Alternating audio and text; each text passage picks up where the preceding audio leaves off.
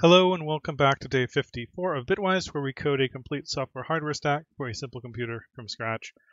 So I am back one day earlier than anticipated because I've been kind of feeling a little more motivated after having a nice relaxing time at my family's house here in Denmark. So expect that there may be more videos than usual in this month, but maybe some weeks will have none if I'm traveling somewhere else. But I guess expect a little more irregular schedule. Maybe some weeks have more videos and others have fewer. But in this week, I'm going to try to cram in a bunch of stuff since I'm kind of feeling motivated. So first, a quick follow-up item on last stream. I don't know if anyone remembers, but there were some off by one kind of things where certain outputs from modules being tested weren't showing up early. And that actually turned out to be a bug. And I've done some, let's see, now it won't necessarily be visible now because I changed how tick works a little bit. But basically, previously, what we were doing is when we were testing stuff, we were only updating, I think, after tick, but not before tick, or maybe it was before tick but not after tick. Anyway, there was only one of the two, and the effect of that was, oh yeah, it was before. So we were previously doing this, which meant that the register next ports had up-to-date values when the tick was executed, which is correct, which means that all the registers are updated with the up-to-date values as defined by the circuits, dependent on the inputs that the testing module or the tester provides. But then after the tick, we weren't updating the outputs of the module before calling back into the tester, which means the tester was always running on kind of out-of-date output values by one cycle. So you actually have to do the update both before and after. And that made me realize that if you do that, you can actually profitably split the update style logic into two parts, one which only computes up-to-date values for the registers and one which computes up-to-date values for the outputs. And so now if you look at the code is a little bit messy because it means that I have to emit instructions in two contexts, one for update and one for tick. But let me show you what the code looks like when you emit it.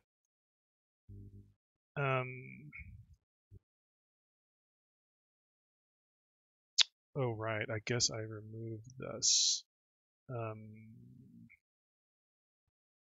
function because it was actually a no op, I believe.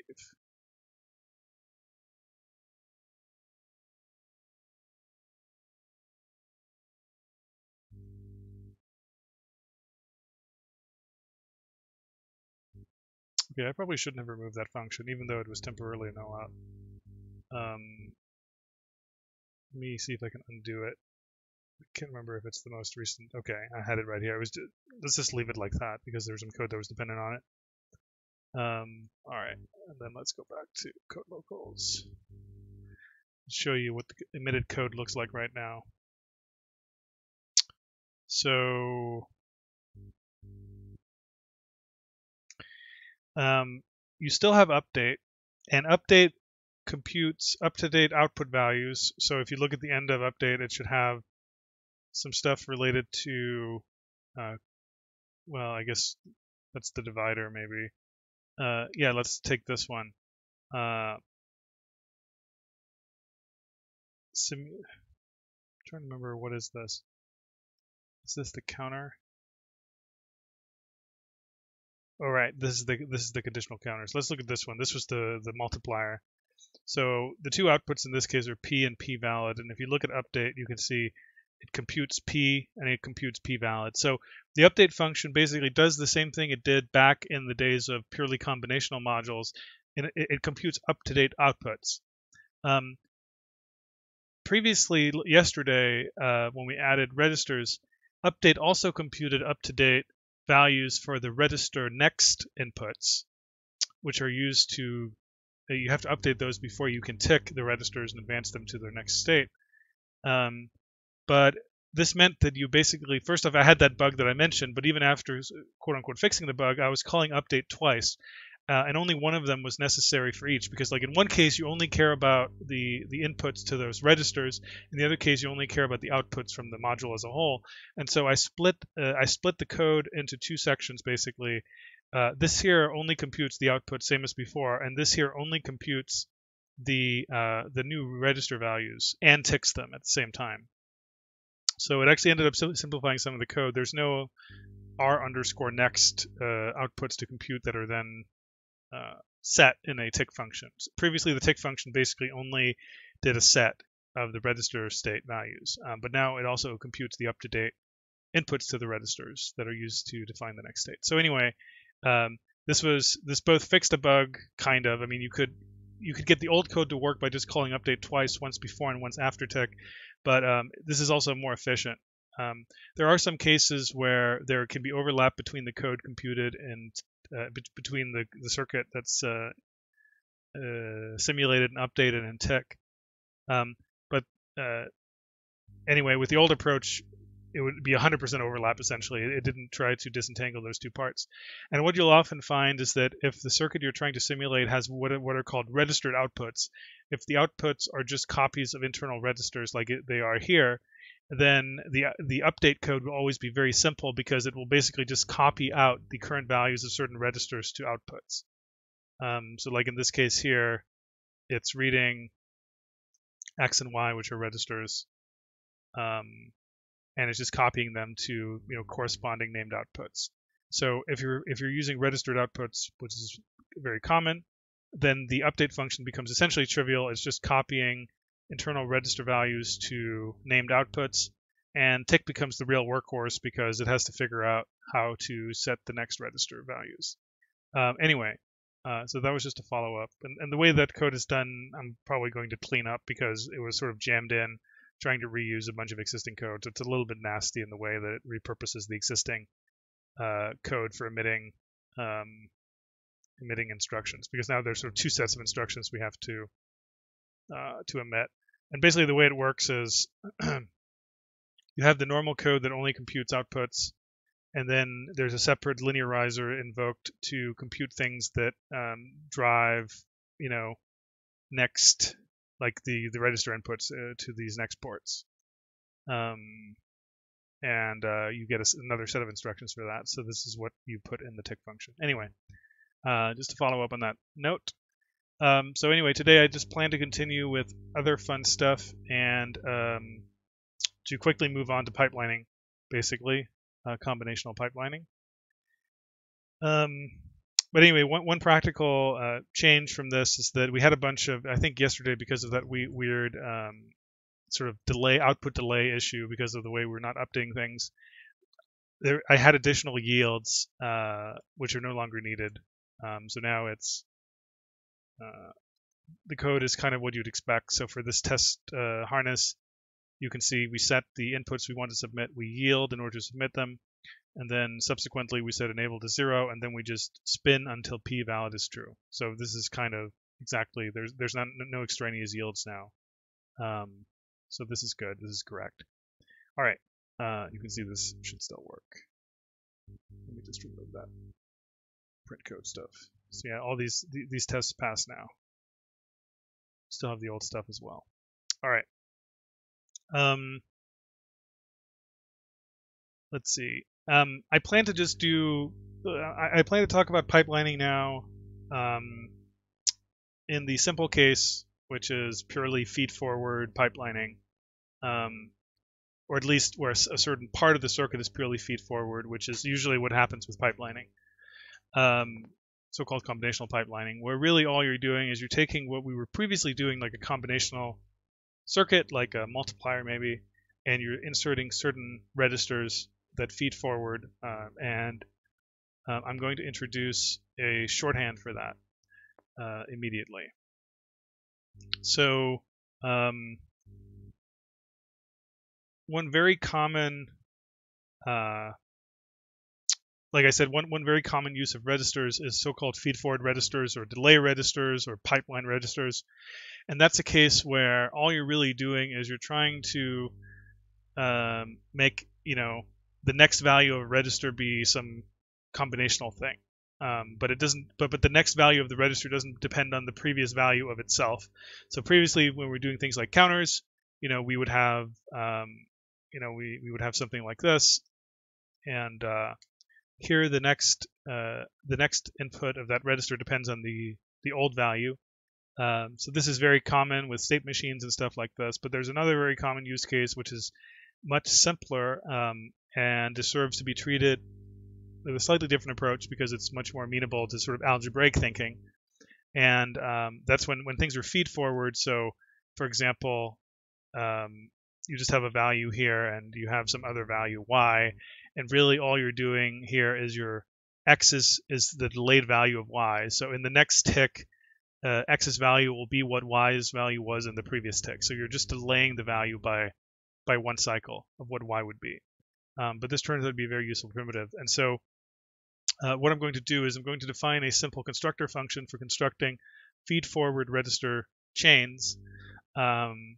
And it goes as follows. Normally, when you construct a register, you have to specify the type up front. So like in the counter, I did this, and then I have to define the next port. We can't do something like this because, I mean, aside from the fact that it just isn't valid Python on a superficial level, it's not clear what the type would be, right? Like, how would it know what the type is? You have to somehow tell it what the type is. It can't infer it when it's circular like this. We have type inference, but that only really works when things are feed forward. If I know what x's type is and I know what y's type is, I know what x plus y's type is. But if I say x is equal to x plus 1, I can't infer the type from that. Like maybe I can say it's some sort of number-like thing because I'm adding to it, but I certainly don't know the bit width, right? So, but when you're doing feed-forward stuff, you can infer the type, and so rather than specifying the type, we just grab the type from a node that's passed in. That's kind of the idea. So what we're going to do is we're going to have a function called delay, and it's going to basically construct a chain of registers, but quite often just one register. And we start by doing a normal idempotent conversion thing here. And then I'm going to do the following. I'm going to call a memorized function like this, where you just pass, you just basically wrap the initial node in count versions of delay memo. And so delay memo is going to be a memorizing constructor function. And it assumes it's not going to do this sort of stuff here. It assumes it's already been done. So this is sort of an internal function that you're not supposed to use. And what this is going to do is it's going to just construct a register with a type that's given by the node, and it's just going to say the next of that register is just node. That's it. So it's very simple. It's just constructing a register, but node is already defined by the time it comes in here, so we can grab its type. So you cannot use this directly to construct feedback, state machine type things, but it works great for, like I said, for feed forward uses of registers. And okay. So let me show you kind of a boring example of it, which doesn't really show you why you would use them, but it shows you how it works. So let's do a new example. I'm just going to have an input, and then I'm going to have an output, and it will just be the delayed version of the input. So literally just delaying the input. Here we're using the default count of 1, which is normally what you want, but you can also specify any value. You can say I want to delay this 10 cycles, in which case it's going to construct a chain of 10 delay registers. The common case is 1, but anyway. So we're going to do it like this, and let me just show you that what it does. It shouldn't be a big surprise given the code I just wrote down. because I rebooted my computer.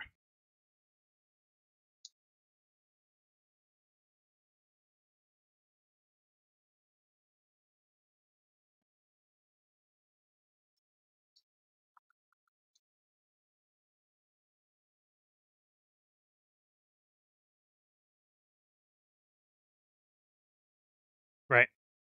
So you can see purely feed forward, X comes in, this drives the next input of a register, and then the current value of that register is the output. So um, in cycle 0, this thing will have whatever default value the register does at reset, so that will be 0. And then subsequently, the output will always be the value of the input in the previous cycle. So let's just verify that is the case. So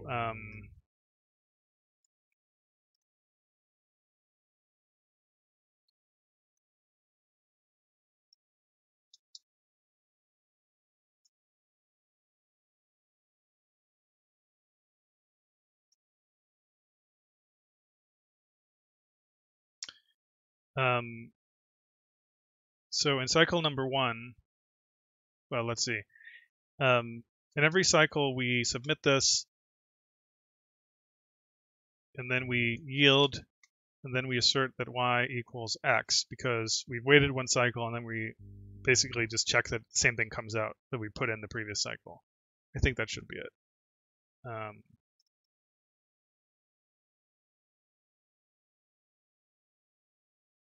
Something like this. Yeah, that seemed to work. Let me just make sure this stuff is actually executing.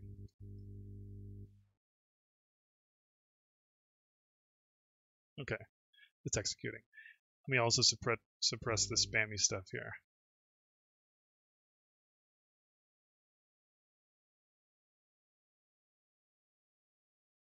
Yeah, we're done with these examples. Let's just comment them out.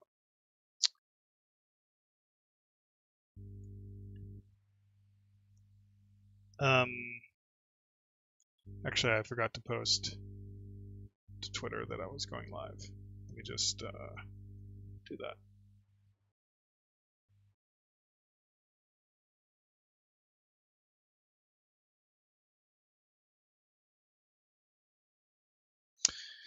All right. So yeah. Anyway, so this is just delayed. If anyway, yeah. So this is what delay is. One thing that's very nice about this is that compared to other ways of instantiating registers, you don't have to first instantiate it, specify the type, and then hook it up. You can just kind of use it like an operator, the way you use plus and XOR and other things, and that will turn out to be very useful because it satisfies a bunch of useful algebraic laws. Like, for example, this is true. Stuff like that. Essentially, this is because the operator plus is time independent, and so if you're doing something like, while this is true for plus, if you were doing something like, suppose you have some general function of two values, it's not necessarily the case that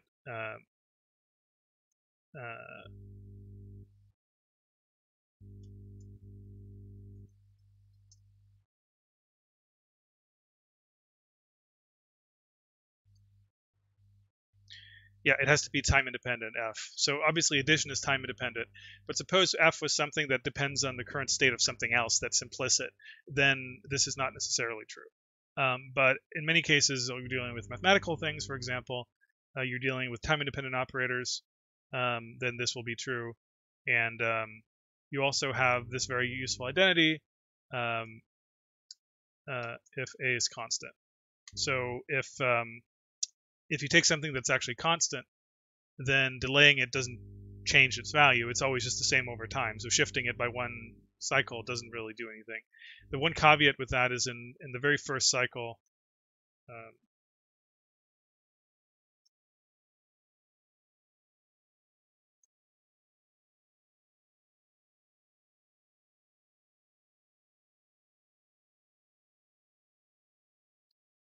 yeah, you have to be careful about when the system gets reset. So if there's a delay, then the first value of that delayed thing is going to be whatever the reset value is.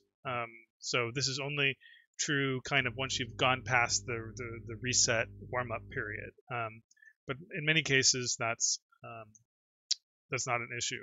Like specifically with feed forward circuits, they forget about their initial conditions very quickly once the maximum history or the maximum memory. Like if you're looking at most 3 cycles back in the past, so the largest thing you're doing is delay, delay, delay X.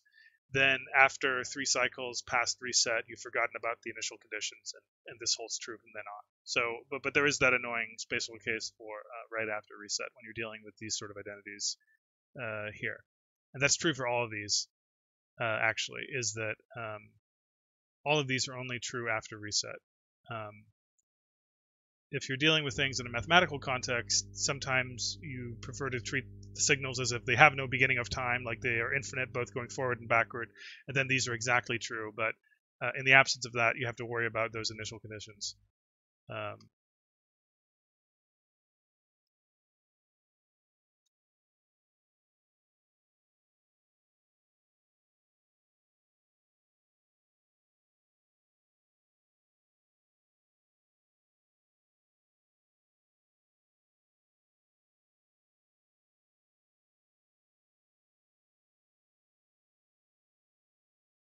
So anyway,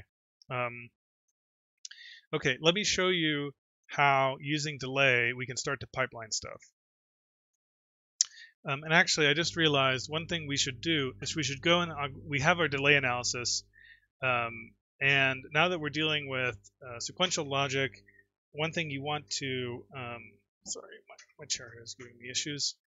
One thing you want to do is you want to augment your delay analysis to compute critical paths going between registers. So previously, our critical paths were only for external inputs and external outputs. So for every external output, we want to find the critical path to each of the external inputs. Once you add registers into the system, you have to consider internal paths between registers. So for every register input that defines the next value, what is the critical path to other register outputs that feed into it? So I think that's going to be pretty easy to accommodate. I want to put that in now because when we're doing pipelining, the main thing we're trying to do is we're trying to reduce the length of the critical path, the delay on the critical path from one register to another register, ultimately from an input to an output perhaps as well. And so I want to show you sort of quantitatively, even though we have this mock model of delays, it's not necessarily calibrated to real values, you should at least be able to see those values go down once we start to insert pipeline stages.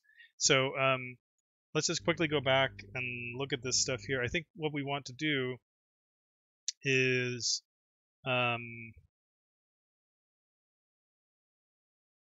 see.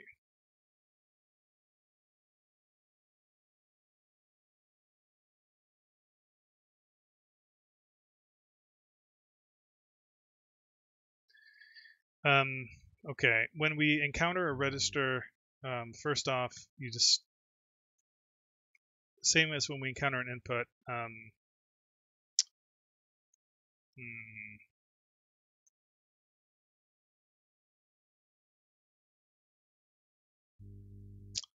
registers right now are not uniquely identified by a name. They're just have an identity, so that might be a little bit annoying.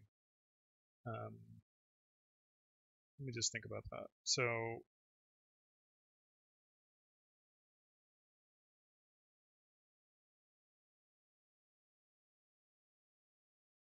let's turn this back. I don't know why I decided to go with names. Maybe because they have external meaning, but I don't think that's really necessary.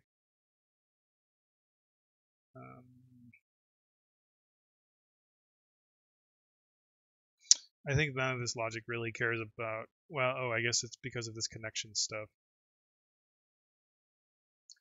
When you're dealing with submodules, you recursively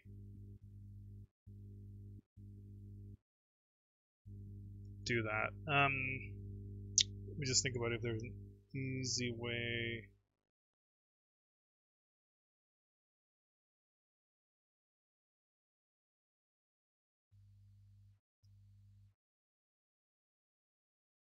we analyze the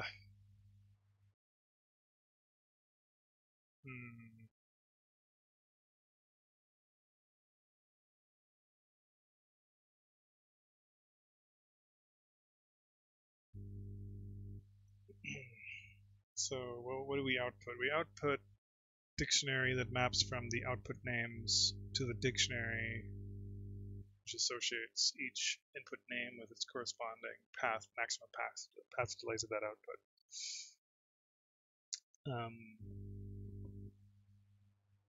And so that's really the thing we care about here.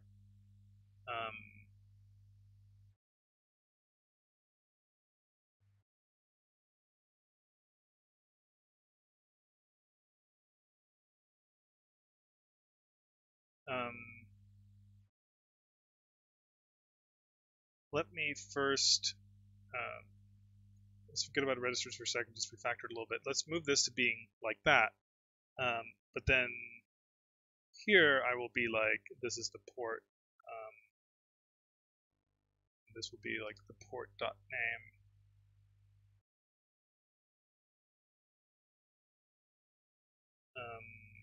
Because otherwise I don't think stuff really has, otherwise it doesn't really have to change.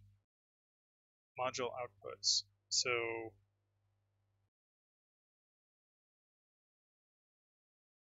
I guess you can just do this maybe.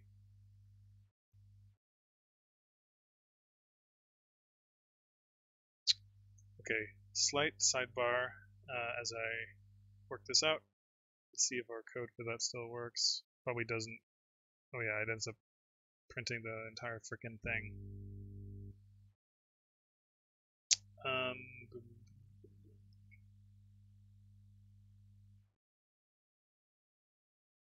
It's not really, maybe that's why I decided to present it using the name so you don't get this recursive rubber junk.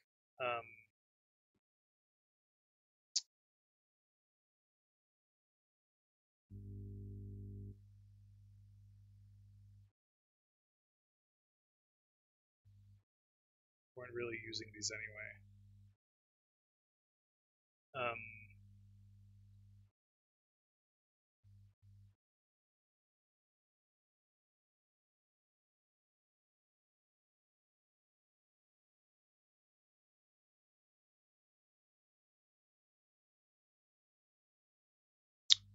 You can't really.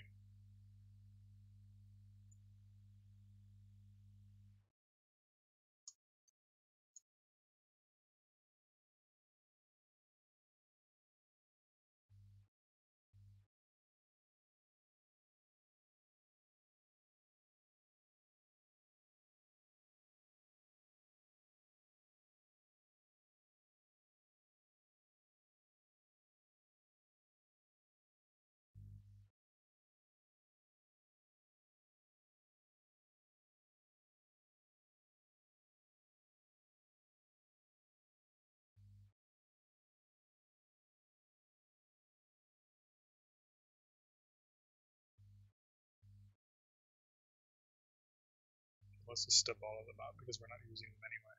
I want the types to have something nice, but let's just make these completely opaque except for the name of the class.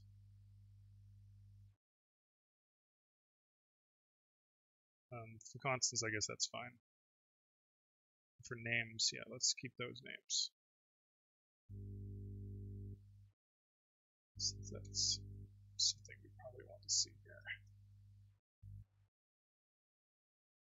But that's fine too. Alright.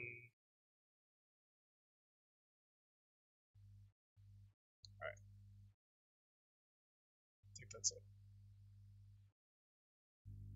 Okay.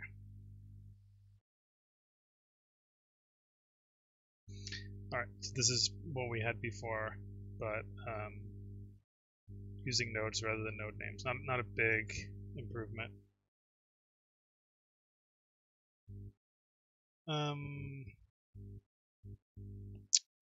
Alright, I guess I think what I want to do now is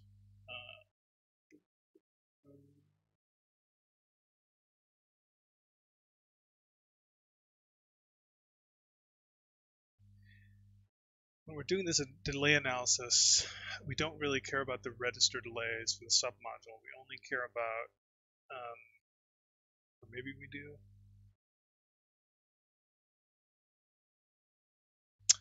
You know what? Let's just leave this for now. I think we don't really need this for the pipelining. I can just explain it, why it's better and showing you in the graph.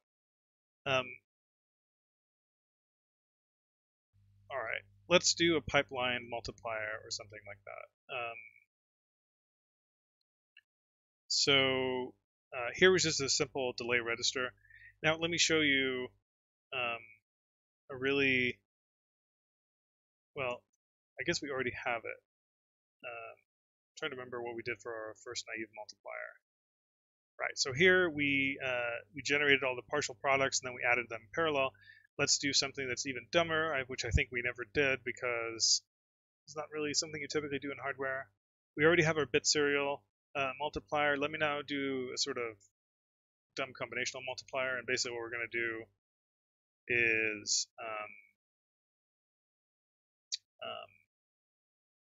let's see, we have a product and we start with X, and then we iterate over the bits of, well, let's see, how do you want to put it? We can do something like this.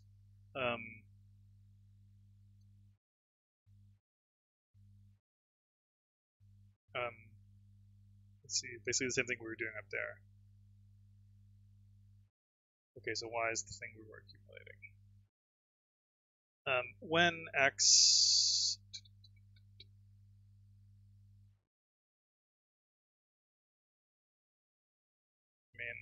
let's see. When X0, then Y else 0. And then for each of these successive iterations, we do this shift. And we look at the same thing. And then we return P. So this is basically like our bit serial multiplier, but combinational. So it's done all in a single cycle, but this is not a good way of doing multiplication in hardware. That's why I didn't even explore it as a stepping stone when we covered multipliers earlier, because it's it doesn't really expose the parallelism between adding the partial products, but it's the same idea. But let's use this formulation for now. And so we have sort of a before and after. Let me just, even though this is very basic, let me just write the test case for this to mirror the other multiplication test cases. And then I'll show you how easy it is to pipeline this with the use of delay. So compile it, and then we do our usual brute force test. And so we say evaluate,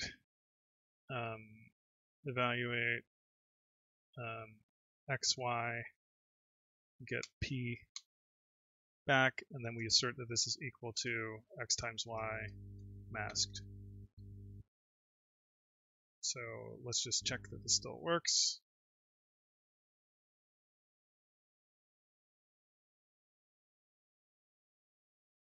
Okay, that's presumably executed. So really dumb multiplier, so dumb that you generally don't want to consider it in this form. But now let me show you how to pipeline it.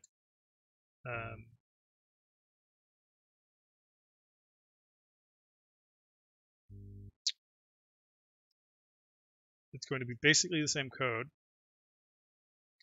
I'm going to make a slight modification. First, I'm going to write these, without these in place notation.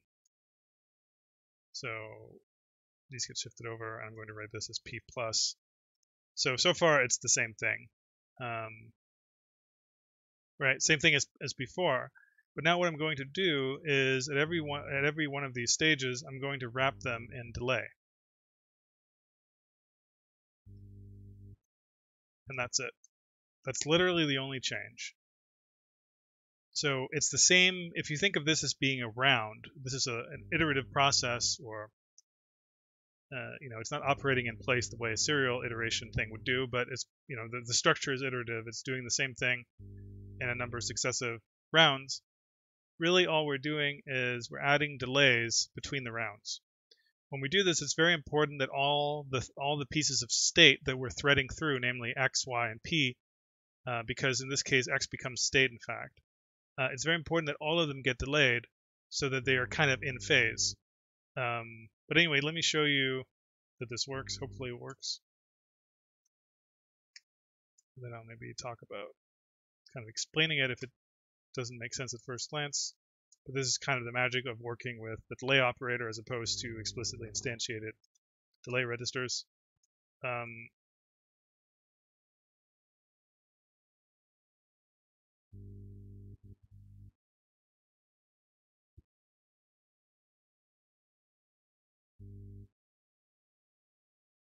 Let's see. That's it.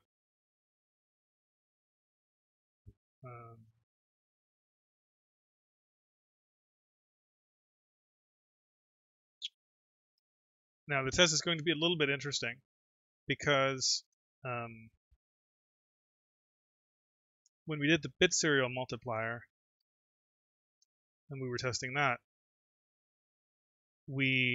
first off, you can still do that. So maybe let me show you two ways of testing it. One which doesn't really exploit the pipelining and hence kind of defeats the point, but nevertheless works, and tests that at least when there's only one thing flowing through the pipeline at once, it will give the right result on the other end.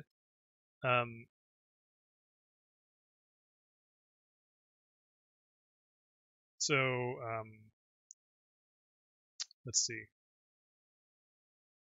Note that there's no enable signal right now, so actually let's add that just for parity, and it will turn out that'll be useful. So one thing you can do is sort of similar to the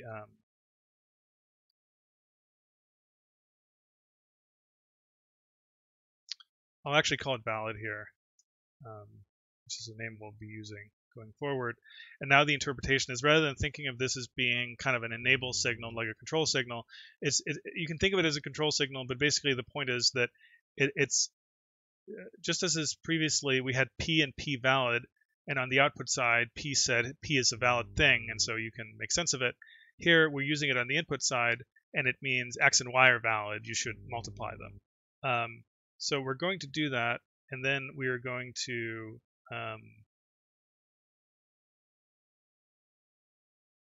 actually return two things rather than just one, and it's going to be P and P valid, and then I have to wrap them in outputs like that. So yeah.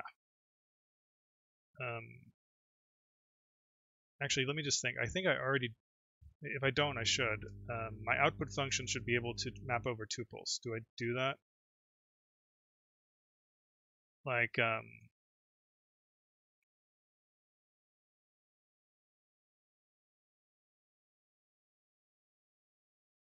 trying to remember. I already do that for when. Let me just see what I do for when. Right, I want something similar here for output. If X is a tuple,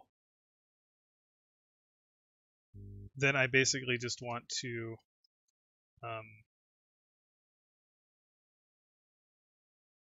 map over the components.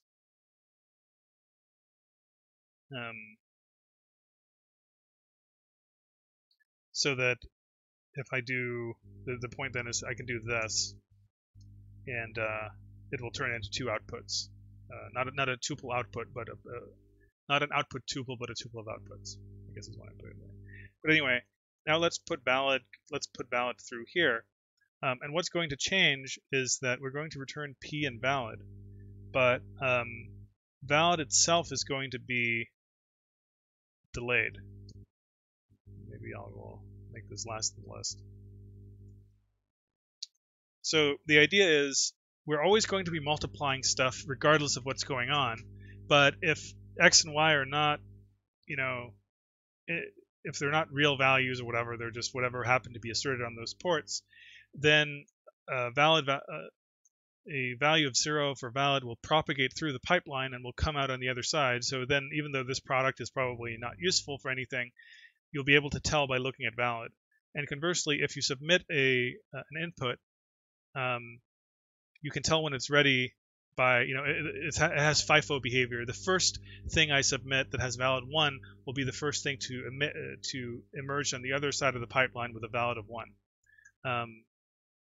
And so in order to ensure that, we just have to, all these things we're kind of pushing down the pipeline, we just have to make sure they're always delayed by the same amount. And the easy way to do that is just to make sure that, every one of them is, like some of them actually get work done as they're flowing through, but in the case of something like valid, it just passes through untouched, but it nevertheless has to be delayed in order to stay in phase with its companion data. Okay, so let's try that. I mean, we can call this enable if we want, and actually, let's call it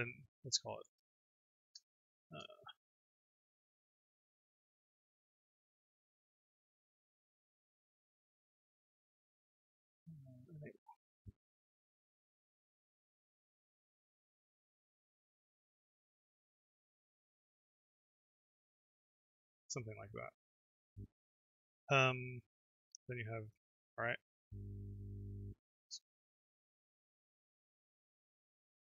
Dictionary change size during iteration. I guess that makes sense, actually.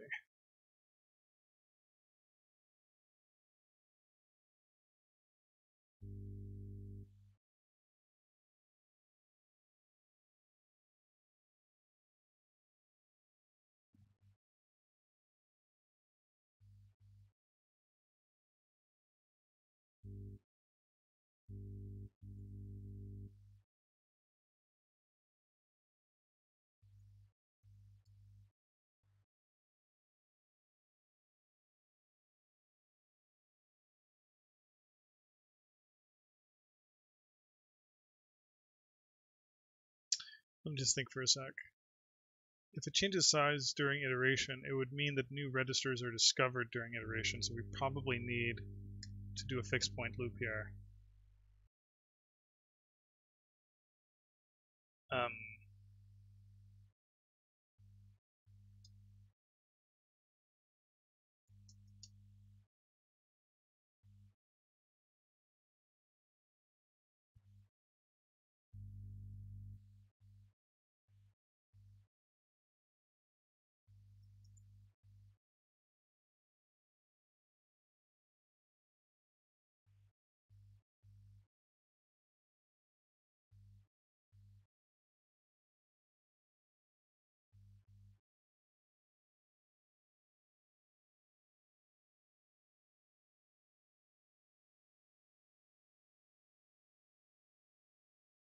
So initially there's 0 of them.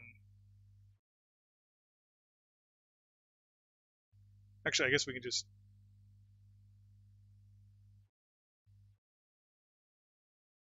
do it like that.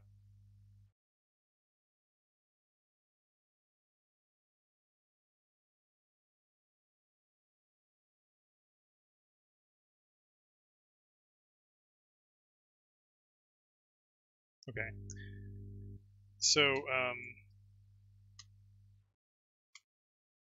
first, like I said, let's do the test where we don't really exploit the pipelining. We submit one input, and then before submitting anything else, we wait for the output to emerge. And so at this point, after we've submitted it, I'm going to set enable to 0. Then I'm going to say while not, basically the same thing we had before, while not self p valid yield. And then once we do get the result, I'm going to assert that it's equivalent to the expected result.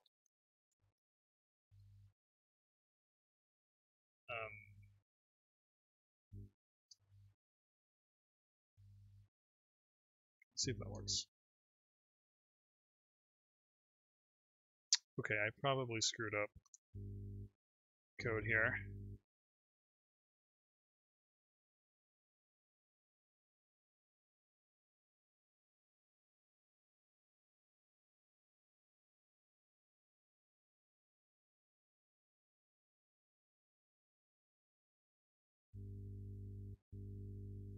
Let's see.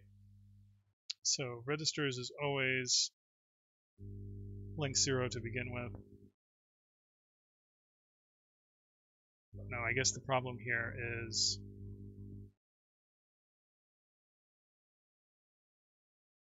before we've done the first round,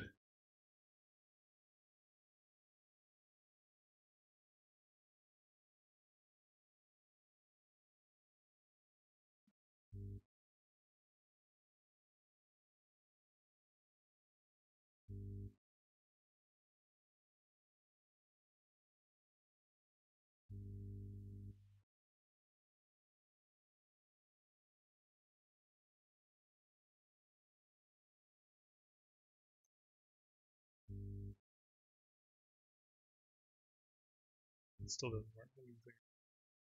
So this should always, no, that's not right. From the initial, see, for the initial pass, we use the first linearizer set of registers. For the subsequent passes, we should use this one.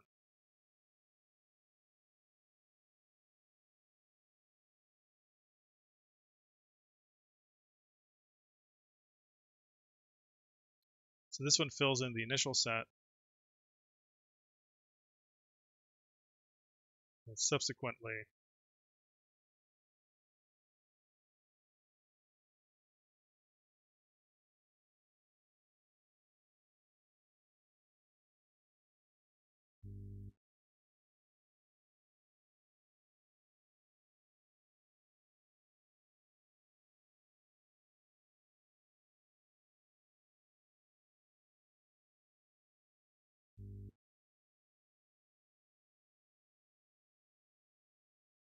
this is what we were doing before.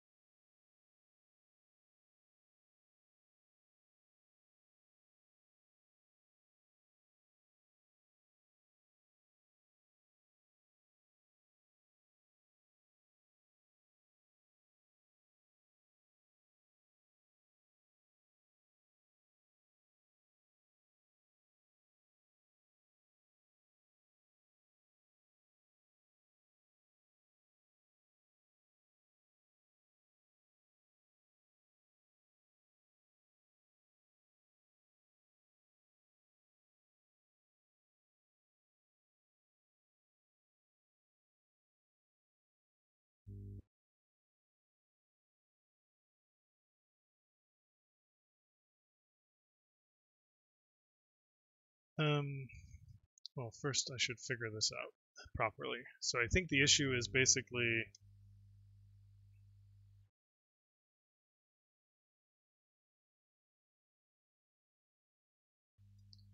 so we do this initial round, and then subsequently we need, as long as we keep discovering registers, we need to add them to the dictionary. So um,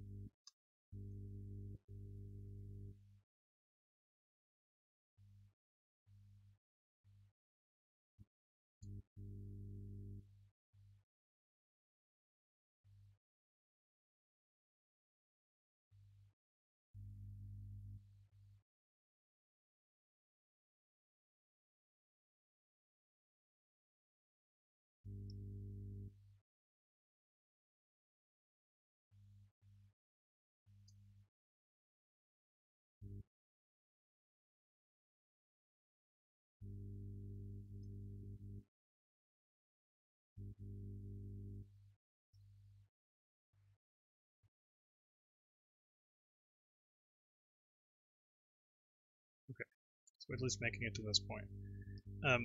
It's entirely possible the problem is just in the combinational multiplier. Like,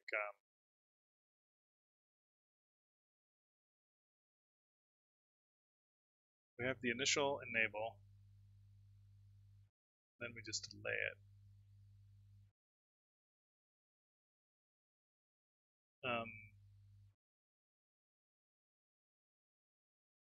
You can actually just observe the pipeline.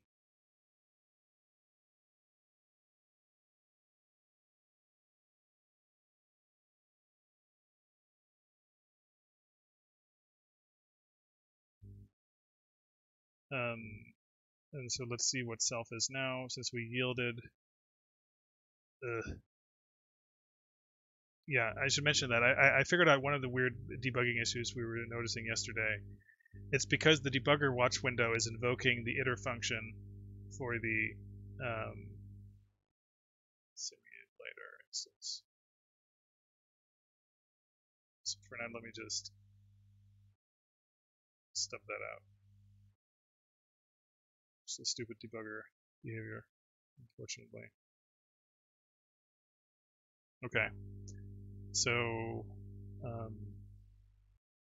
should be able to look at this. So enable is 0, but x should now be latched to the values we submitted.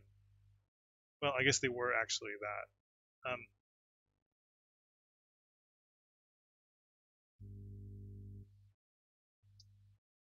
Let's do like 2 and 4, 2 and 3, or something like that, just to make sure they're actually getting latched correctly. So it's 2 and 3, and then let's look at the next iteration. They should have changed.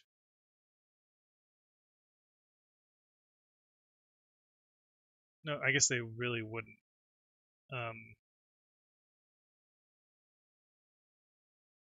Some of these internal variables are changing.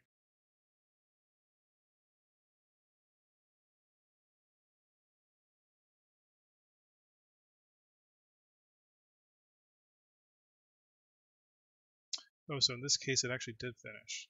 Interesting. P-valid was 8. How is that even possible?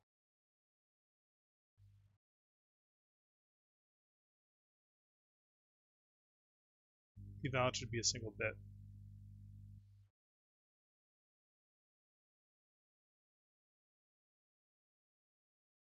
Maybe I just mistyped it. Yeah. Doubt that's the issue, but okay, so that actually finishes. And it claims that P is 0. It's clearly incorrect. It should be 6. There's even values that are 6.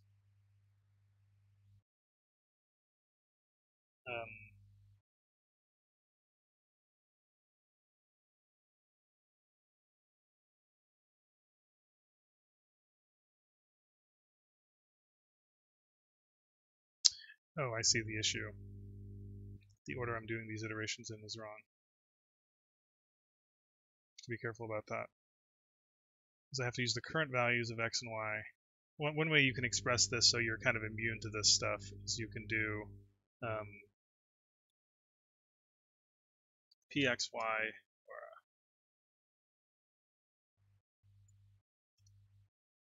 kind of delay it as a tuple. So you can say x.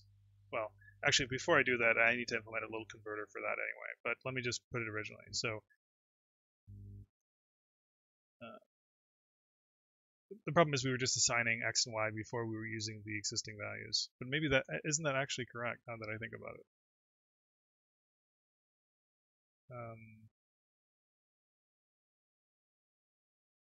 Well, let's do it really stupidly. No, let's do it like that. When x0, then y, so that's the initial value. I think that's what we did up here.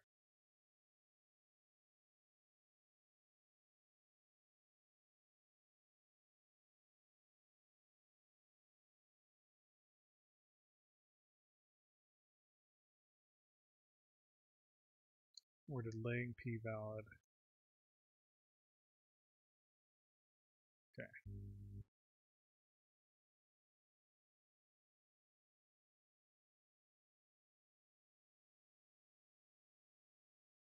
We're still getting this weird p-valid equal 12 value.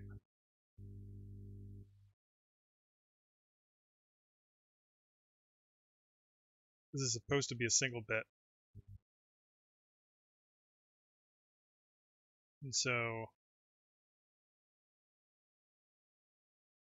must be doing something weird here. Let's check. So enable is a single bit.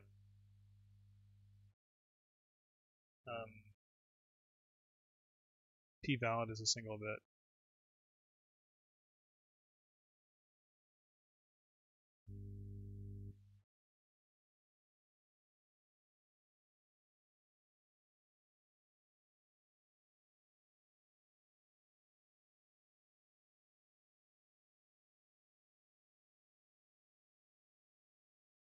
It's still a single bit in length.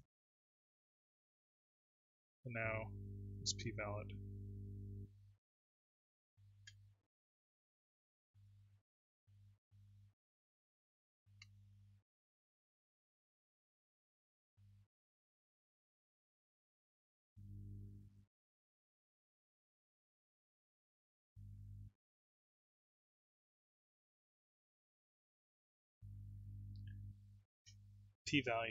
P-valid is length 1.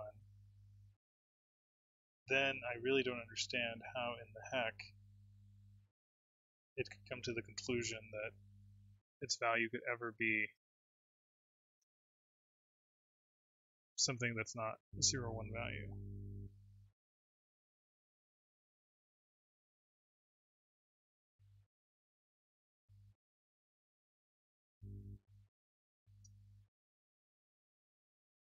Let's take a look. Must be a compiler bug.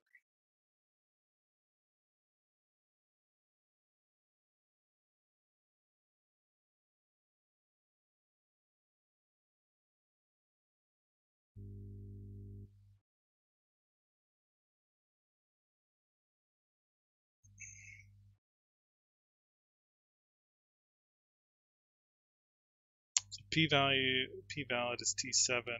T7 is an R8.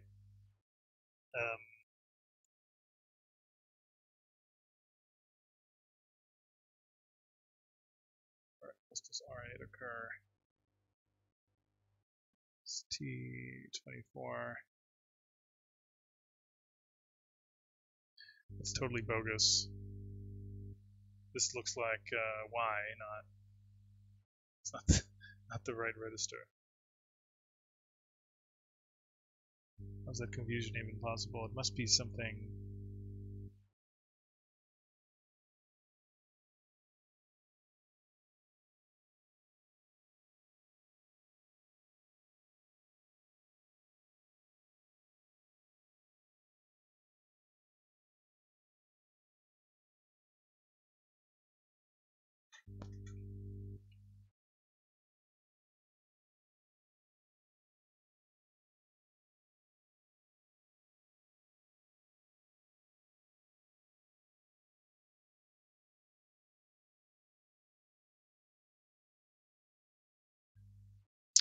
Just to ensure it's nothing weird with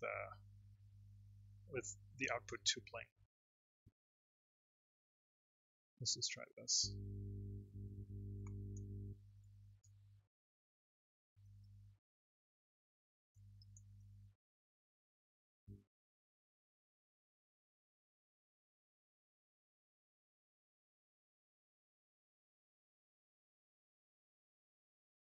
Wow.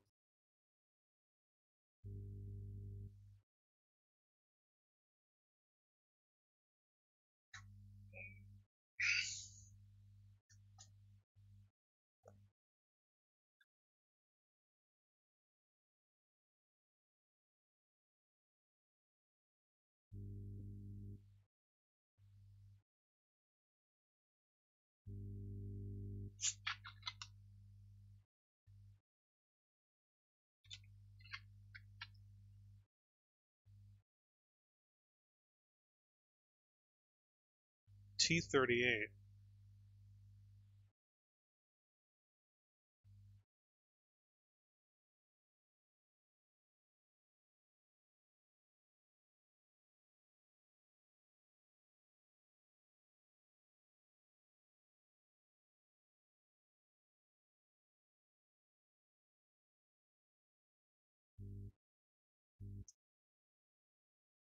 On the off chance that it's related, let me just try something.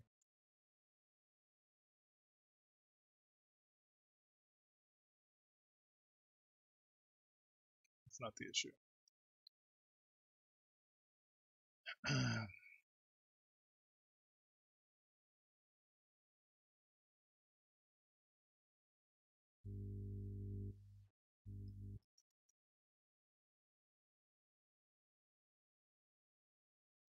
So the logic behind this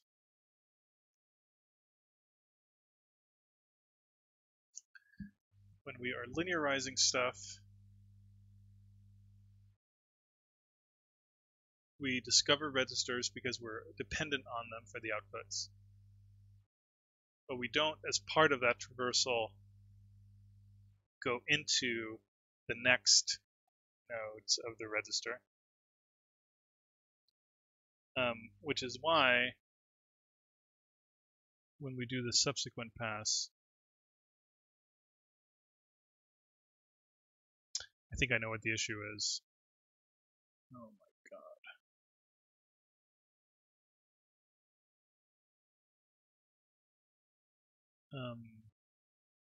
Yeah, I know what the issue is.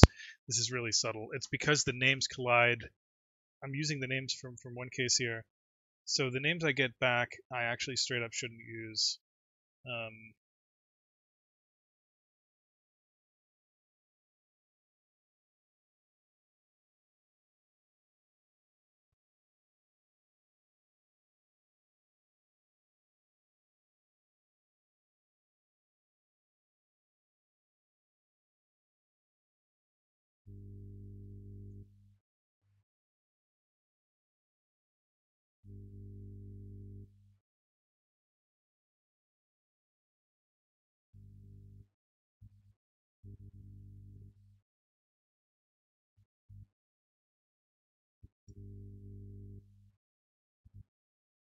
This thing also doesn't require making a copy of the list because we're operating on a different structure. So we're visiting it with this. We're not using the old name. Now here we're allowed to do this.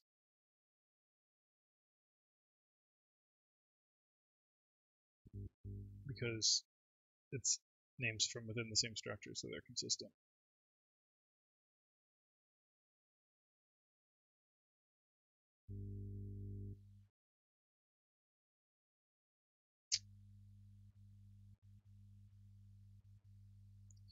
Okay, so ultimately what this structure is trying to say, this registers dictionary, is it wants to map from the names.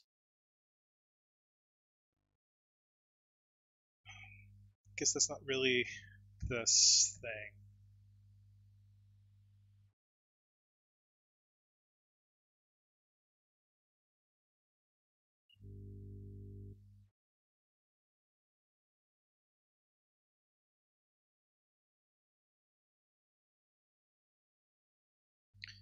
Maybe this is what you do. So this simply adds it to the registered linearizers, let it list of registers, and then this is what really does the transitive closure of all these next things.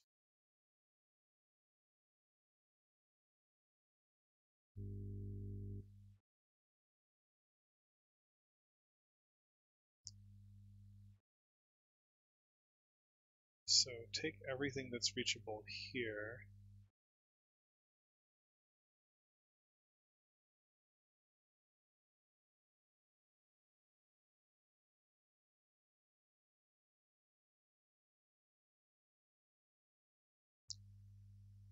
Visit it with this, which is going to assign it a name.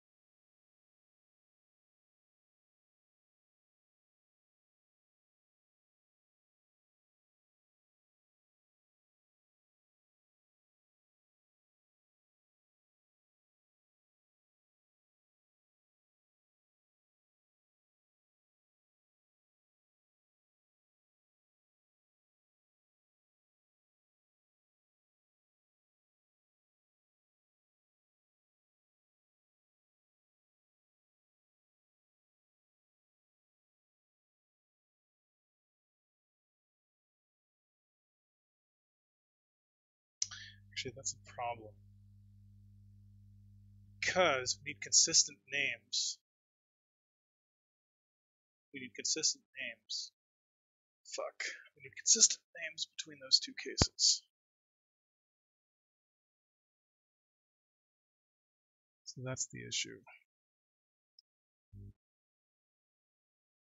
Because both the code and update and tick needs to use the same names for the registers, and that's where the failure was. So I think I see the issue now, but I wonder how to resolve it. The easiest thing to do is just to have a shared dictionary for registers.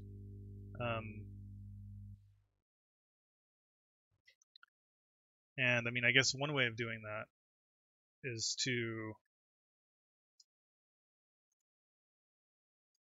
hacky, but if you copy this over,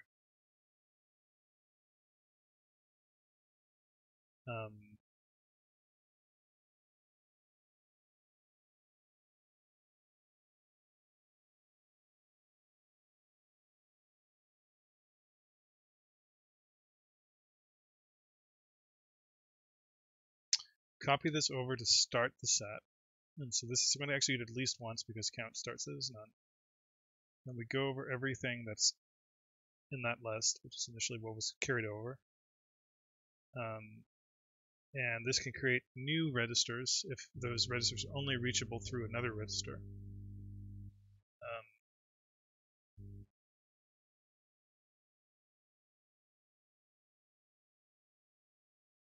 Okay, it still doesn't work. Fuck.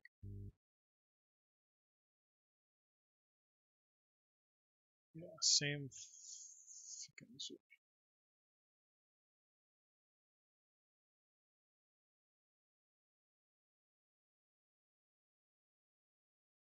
The problem is when it creates new registers, it's going to use the counter.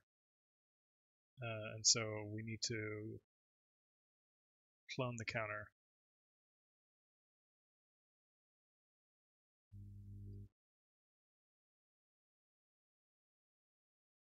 Okay. This is pretty. I'm going to have to think about the better way of doing that, which is clearly possible. But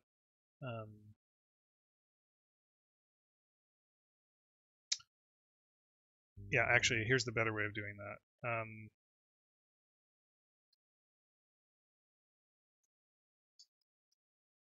You make a copy of this list of instructions, and then you set the old one to empty. And then rather than creating a new linearizer, you just reuse the existing one.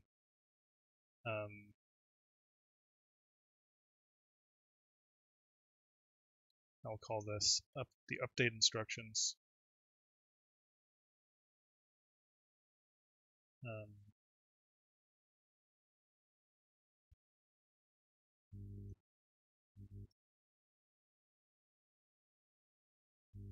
I'll call these the tick instructions, just to be very explicit.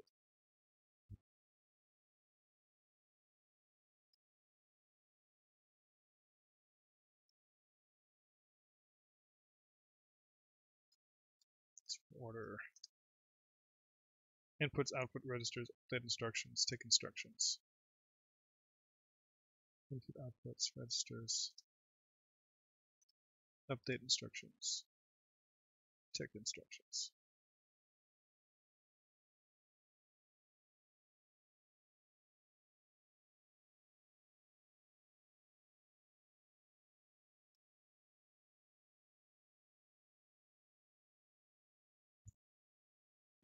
Nodes.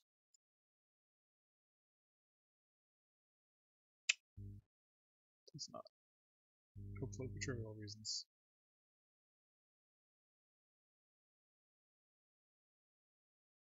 So we reset the set of those instructions. We make a copy of it, this list at this point, and then we reset the list and start over again. Same set of registers though.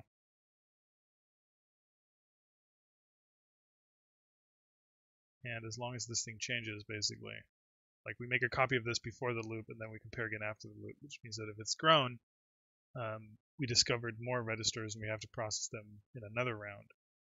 I guess rather than doing it in place, you could also just have a queue, but this is easier.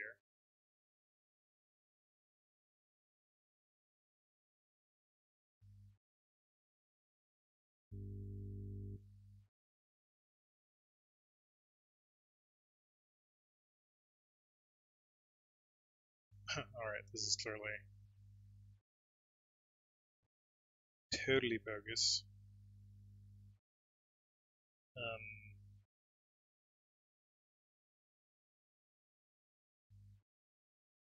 Actually, I know why you can't do this. Let me go back to the old one. It's because each of the visitors also has a dictionary, and we do have to visit things more than once, actually. So let me just go back to the stuff, even though it wasn't really.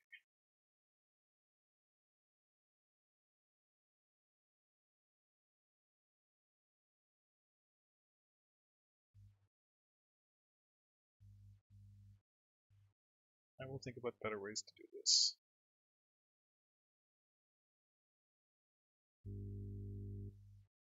Okay, now let's do the real test.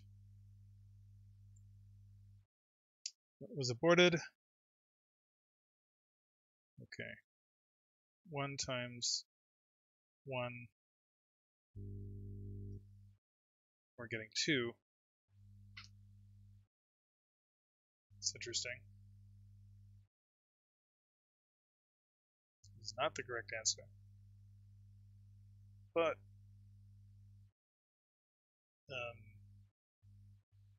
let's print out a couple of things just to see if there's a pattern. It was like off by 1 cycle or something like that.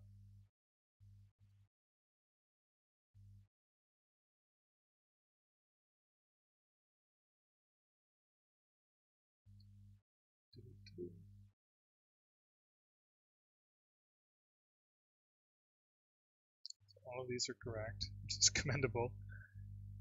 1 times 1, 1 times 2. So it's like 2 more than it should be, which indicates that one of the shifts is off. Let's verify that assumption by looking here.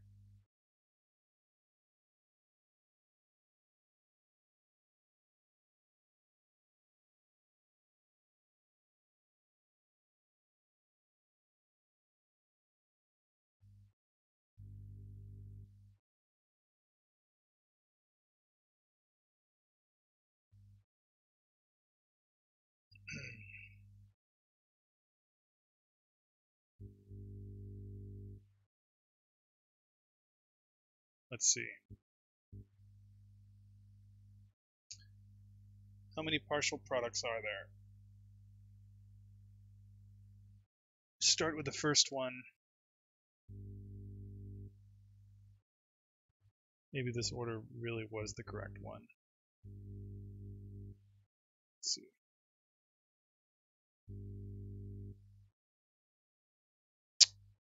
It's not. I mean, that does make sense because, let's see. I'm not really selling how simple this approach is, but I think it's something stupid I'm just overlooking. Start out with this partial product. And then in the next cycle, it's also extremely warm here now. In the next cycle, we use the previous cycle's x, which is, yeah, that's not. So this part of it I believe in. Much like this, the right thing up here.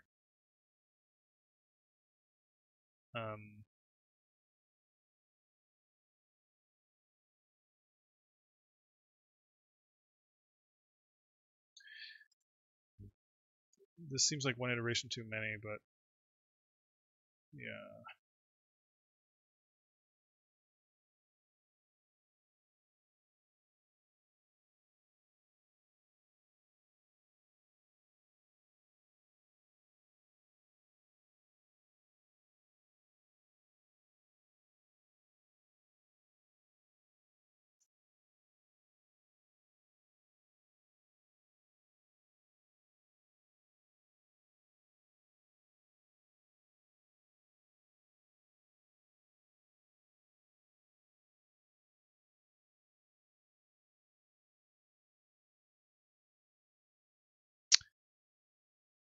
Now I guess I think I see the problem. Let me try to reformulate this algorithm as a parallel assignment. So that I'm going to say x, y, p. So it'll be y.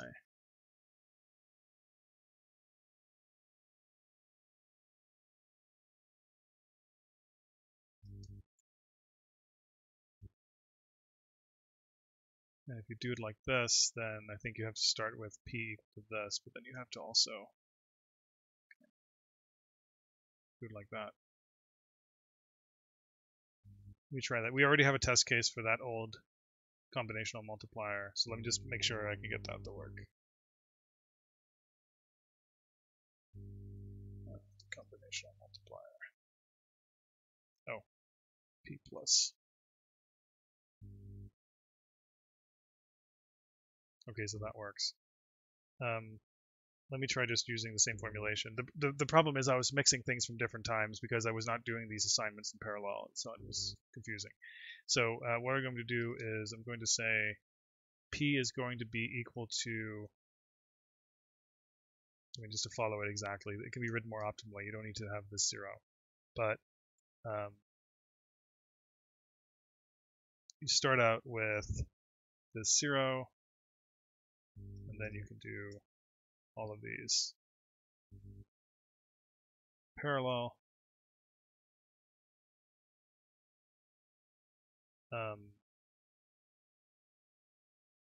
So x shifted over, y shifted over, p plus y0, and p valid.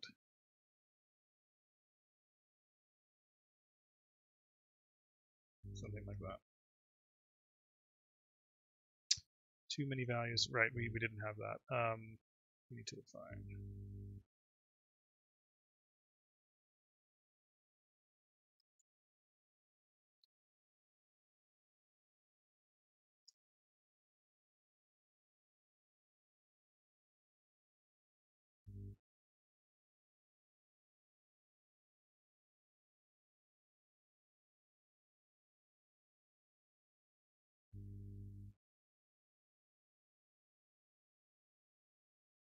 Okay, it still doesn't work. Maybe because I don't have all the iterations required. Okay, now it works.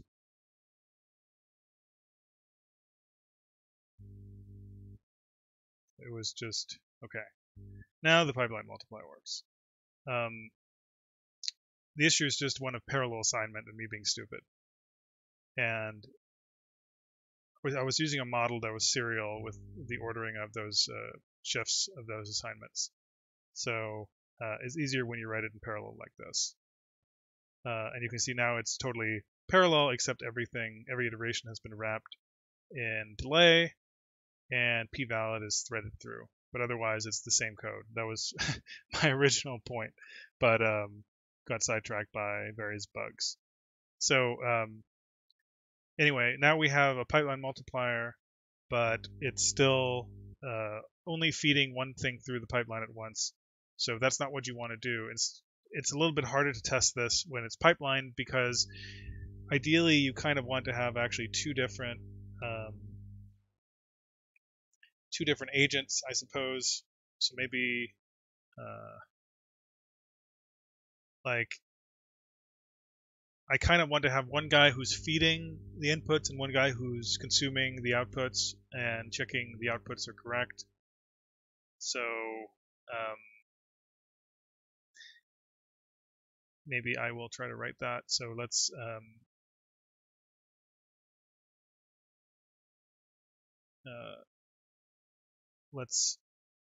try to expand our simulation test framework a little bit.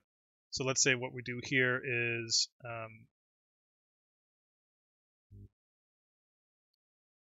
we're going to have a producer, and the producer is just going to feed inputs in this lexicographic order. And then once he's done, he's going to deassert enable, so he has no more things to feed. And then we're going to have a test consumer, which is going to, they know what order of submission is used for the operands. So this dude here is just going to say while not self p valid yield And then once P is valid, he will assert that self P is equal to the expected result. Now that we have this, I think you need to be able to have more than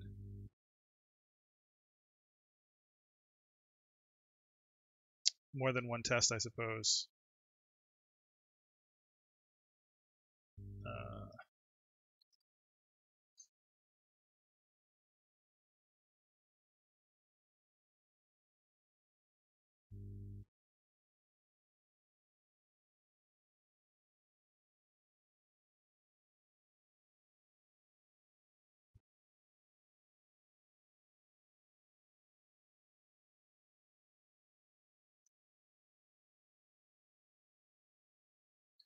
And so now for tester and testers, next tester, what I'm going to do is, I guess I'll say while testers, actually. I can just do it like that. I have a set of guys. This is an ordered set, so it preserves the insertion order. So we instantiate all of them pointing to the simulation so they can check, they can interact with it. And then every round we run all of them, but if any of them stops, then we simply remove them from the set.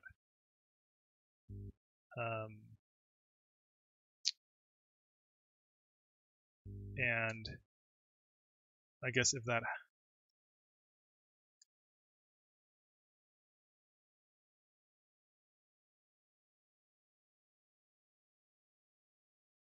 I guess I have to do it separately after the iteration in order to do it in consistent order. Call it stopped.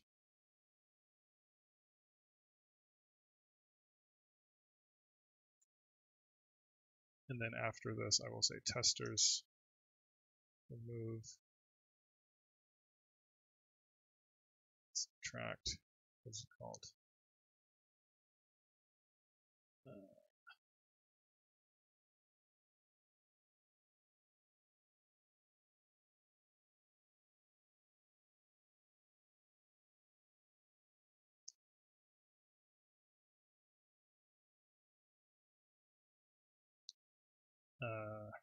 Stopped, something like this. First, let me just make sure the existing tests run. And let me make sure this stuff is actually executing. Okay. So now we should be able to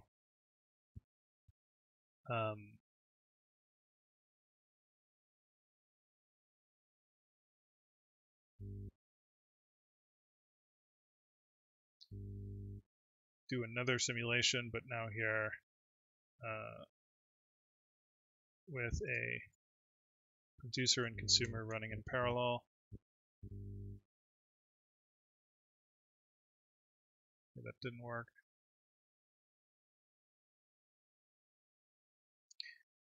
Says P is valid. 1, 1.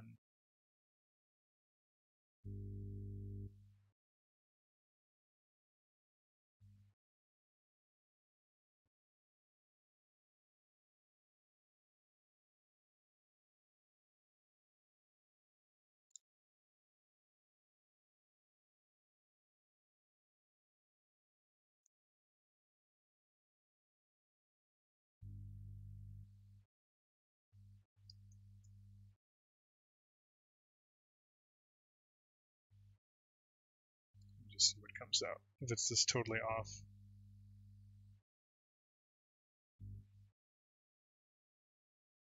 Or self B.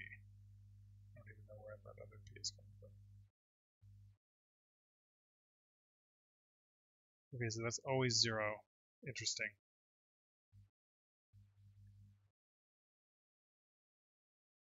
You wait for P valid to become true.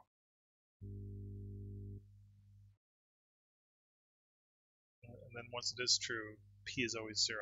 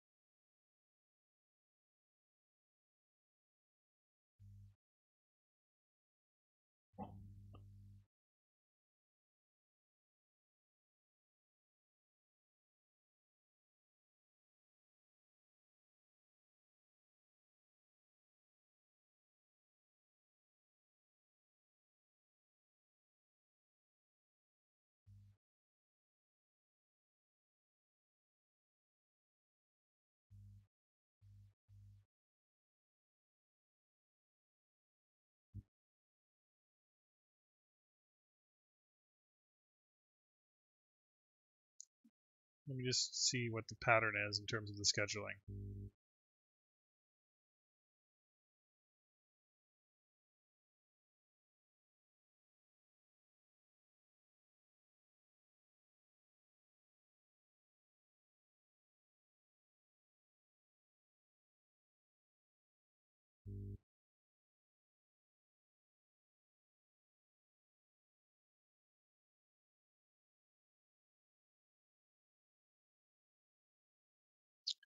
It's like p-valid is always true. Except, shouldn't it at the very least wait one cycle?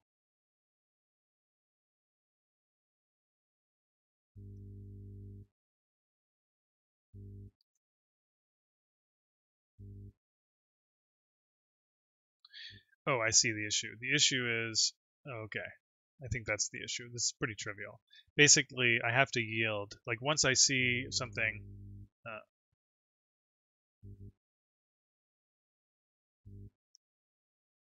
basically he was consuming the same result over and over, which was 0, which happens to be 0 times 0. So he has to, like, after consuming the result, he has to yield, because otherwise he's just spinning in the same cycle, checking the same thing over and over, even though he's assuming it's advanced, which is incorrect. Okay, let's see here. Okay, that works. Yay.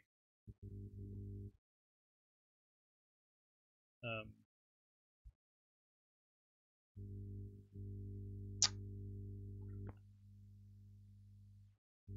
yeah, I'm not in a new place per se. I'm just visiting my family in Denmark, so at my mom's house.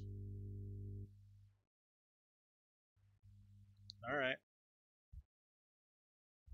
Um, so this works. So here you can also see how it's useful to be able to run more than one test coroutine at once. Because, for example, if you're trying to test a pipeline system like this, you want, for your own sanity, you want to be able to write the producer and consumer concurrently. Otherwise, you have to write your own crazy state machine within a combined producer-consumer system.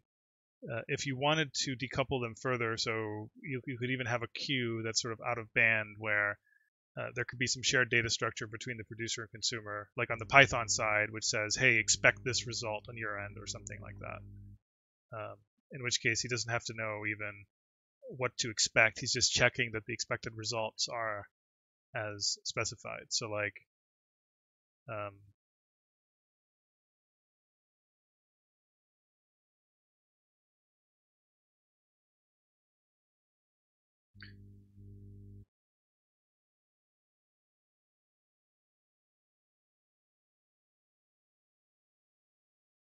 let me show you what I mean.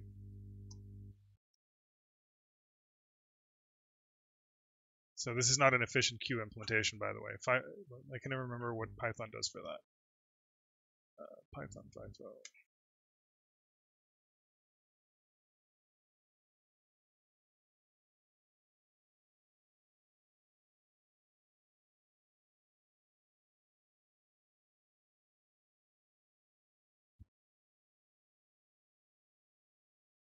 This is supposed to be used for multi-threading, but I guess it can be useful for just you want a normal data structure. So from queue import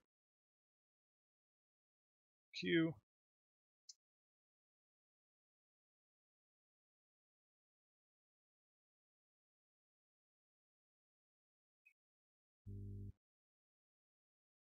Put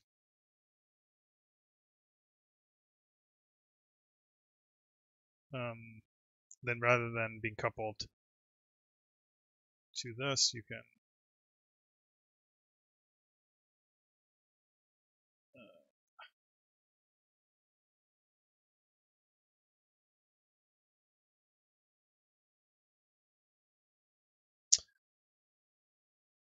I guess one thing that's annoying about this, well, as long as the producer always fills it first, but you can say while expected, um,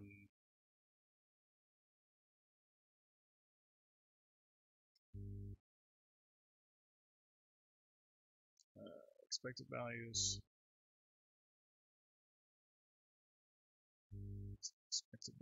expected values.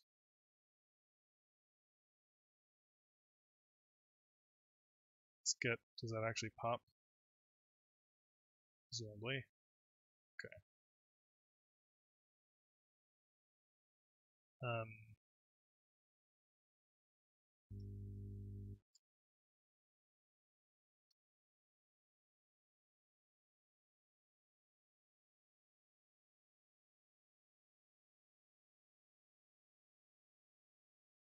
See if that works.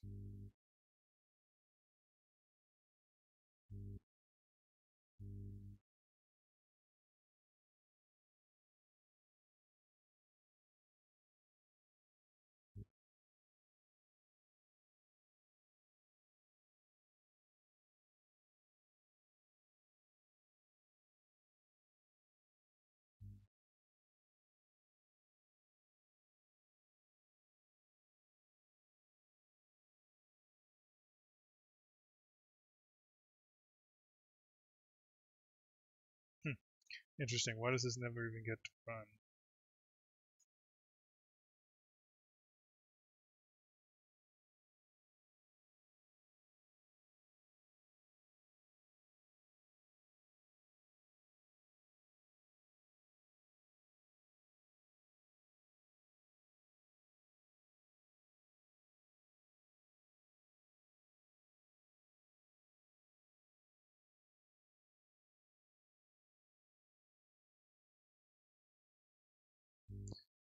Why won't it pause? Very strange.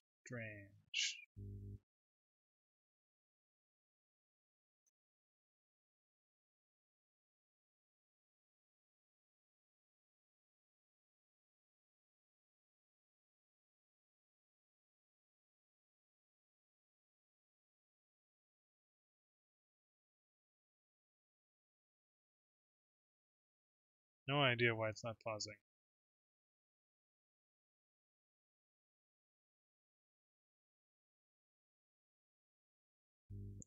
Something about the queue because it's...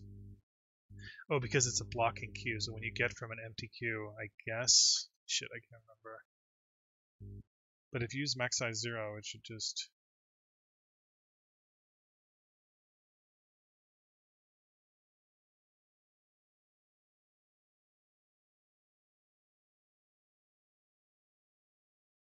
Has to be something like that, right?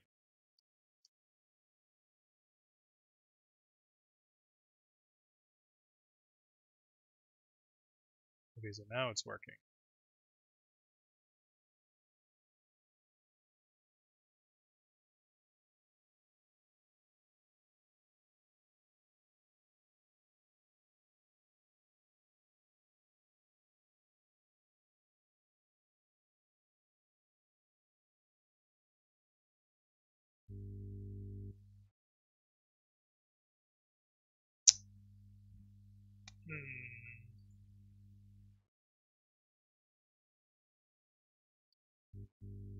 I guess the issue could maybe just be that it's not...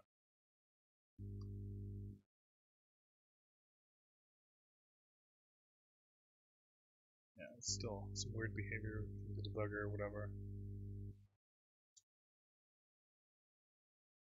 Anyway, let's go back to the old way. It's not super relevant.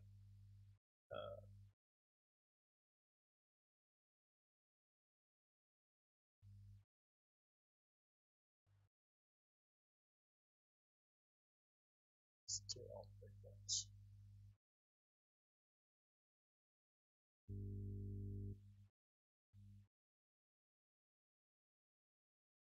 Okay. Just verify it actually executed. Okay.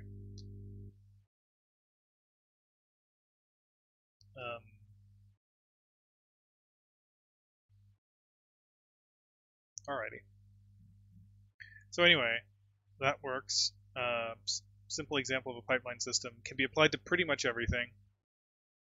We got so sidetracked with some of those weird, not really core issues and bugs. Let me see what we're doing on time. 1 hour and 40 minutes.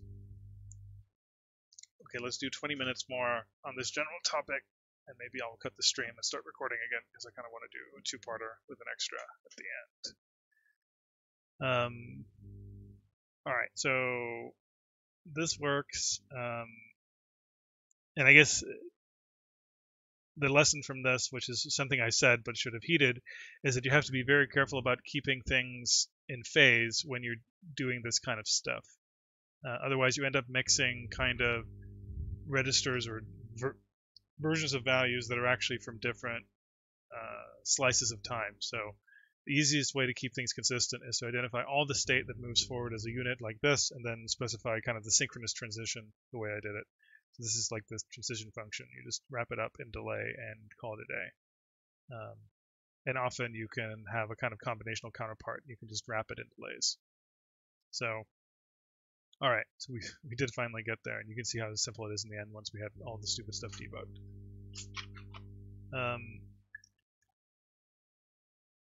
And the thing I want to, I guess, impress is that you can do this to any combinational circuit.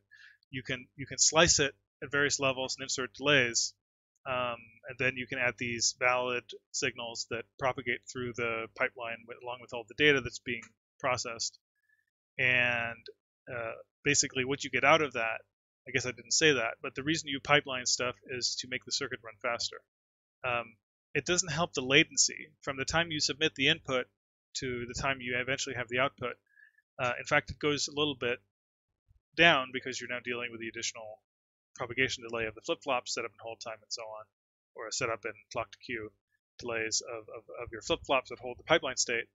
But you can increase the throughput because you can submit, like for example, in the ideal case, let's say we start with this really, suppose this is like a 32-bit multiplier, and the delay is evenly distributed across each of the bit slices. So there's 32 bit slices, and now suppose we do what we did here, and in a simple world where we don't have to worry about the additional slowdown from the pipeline registers themselves, and we can just assume that for now, basically the total delay from input to output goes down to 1 over 32 of what it was before, because now the delay you're worried about is from register slice to register slice, which in this case just corresponds to essentially an addition. That's going to be the critical path, is this addition here. So rather than having 32 additions with some shifts and stuff, you're now looking at a single addition per register slice, which can run roughly 32 times faster if you're trying to clock the circuit.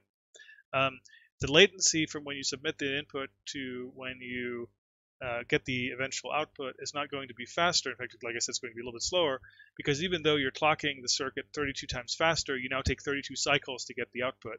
So you haven't made a gain in terms of latency, but the throughput has increased because you can't submit something every cycle, and you're working on a bunch of things in parallel throughout the pipeline. So you roughly sped up the throughput by 32x compared to before, even though the latency hasn't improved, and in fact has maybe gotten a little bit worse. But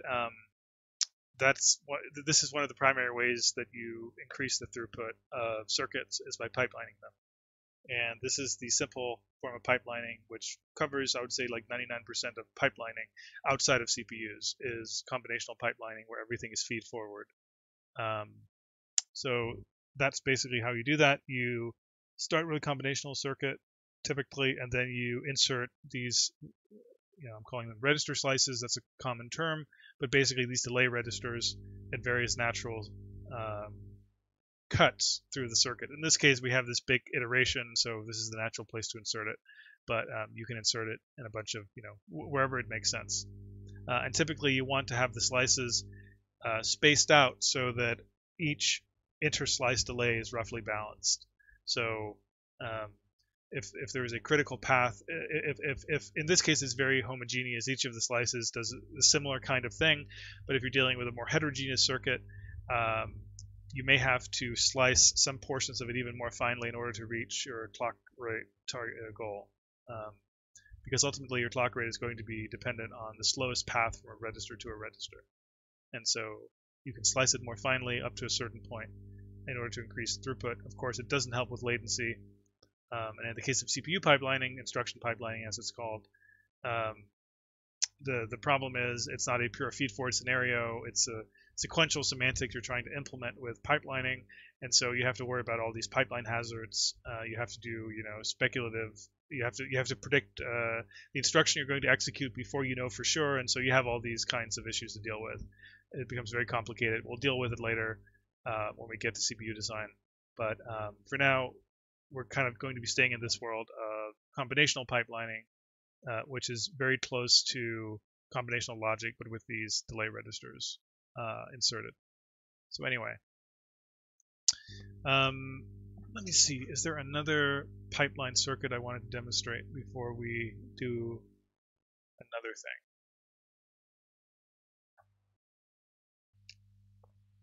Maybe something from earlier that could be pipelined in some interesting way.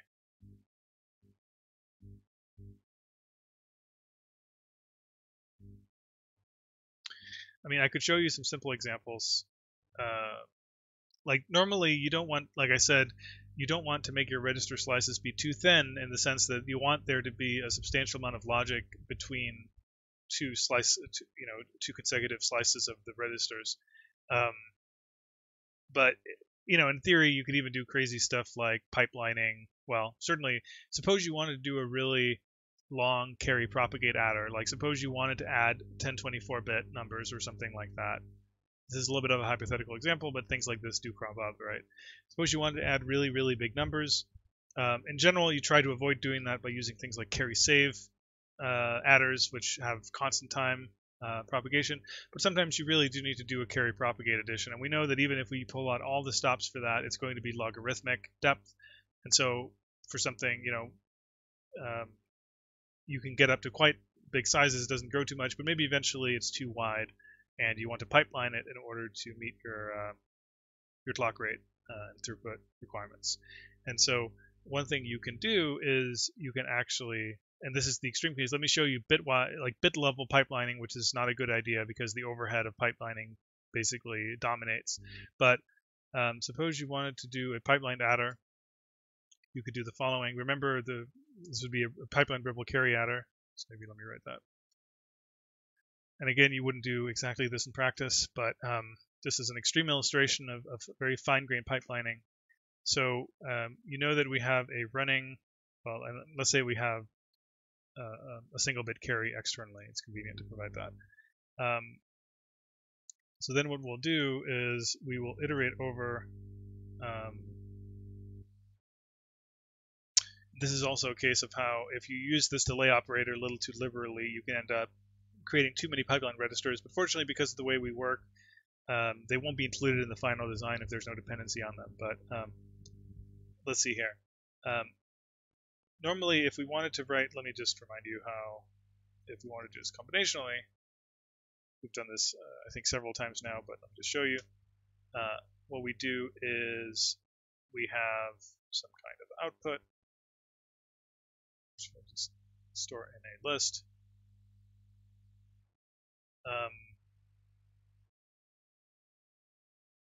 And we do something like this, xi, yic. Actually, I guess we'll do it like this. We have add 3, so we do xi, yic, and then append si, and then finally we return s. We don't have to return c, let's just say. So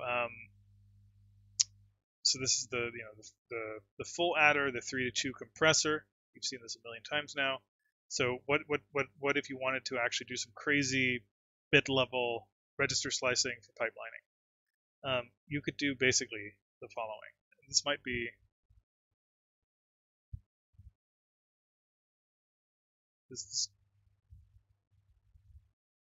well, actually, maybe this is not a good example because you kind of want, with pipelining, you kind of want to output.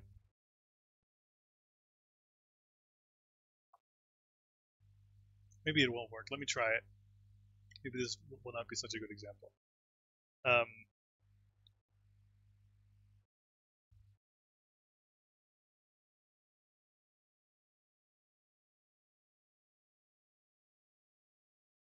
Yeah, I think it's not going to be a great example. It's actually more complex than something I'm ready to demonstrate at this point. It's not super hard, but you have to delay the entire vector, or at least the part of the vector you haven't got to yet. So you would have to rewrite it in a slightly different form than what we've done previously, like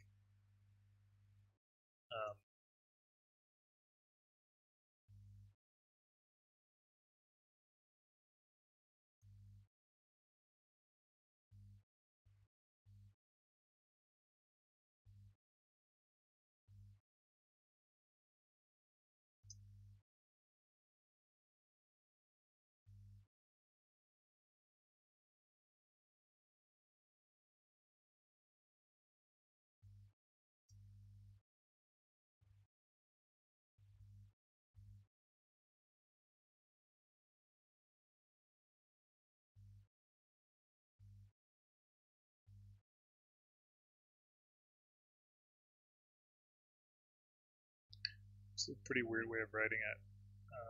Yeah, let's not do that right now. But anyway, it can be done. Um, you have to basically do the same thing you're doing before, where you try to write it in more or less in this form, I think, and then you end up doing something like this. Oops. Actually, let me see if I can get it to work. I shouldn't be such a scaredy cat, but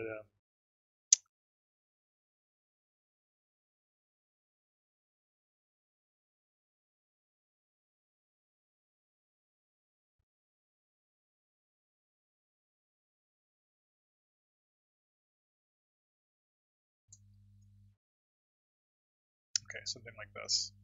If you write it in this form, which is basically what we were doing before, but here we're kind of slicing off. Um, I guess you could also write it recursively this way, which might appeal to some people. But anyway, it becomes something more like this. Then you're building up this S. So I think if you do this here, you would have a similar structure, but at every point you would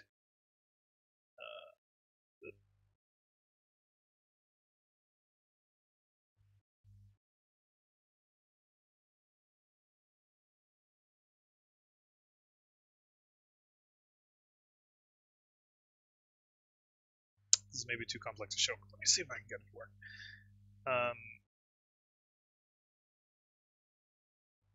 X, Y, C, S, I, C. So slice one vector, slice the other vector as well.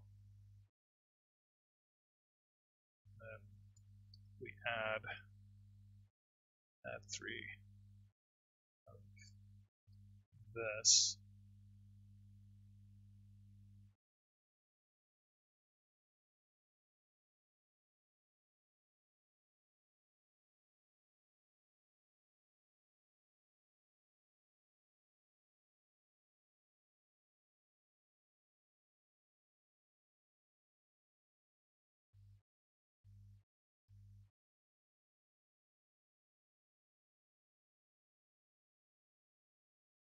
Yeah, let's abandon this. This is going to be a little bit more complicated because you have to carry around sort of the finished outputs from all the previous lower bits, which becomes a quadratic amount of stuff. So this is actually not a good candidate for this style, now that I think about it.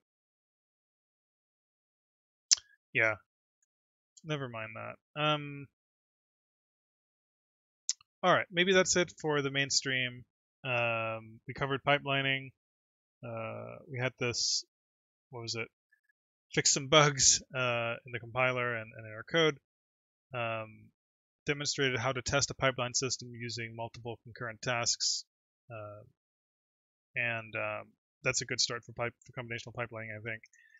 I'm going to stop recording the stream, and then I'm going to maybe just hang out for a few minutes on the stream, then start re-recording another stream on a totally different topic, still related to circuits and stateful circuits and stuff like that. Actually, maybe I won't. I actually need to go get food, so maybe I'll do another stream later. But anyway, so that's it for today. Expect more streams, I guess, tomorrow and other days. So see you around.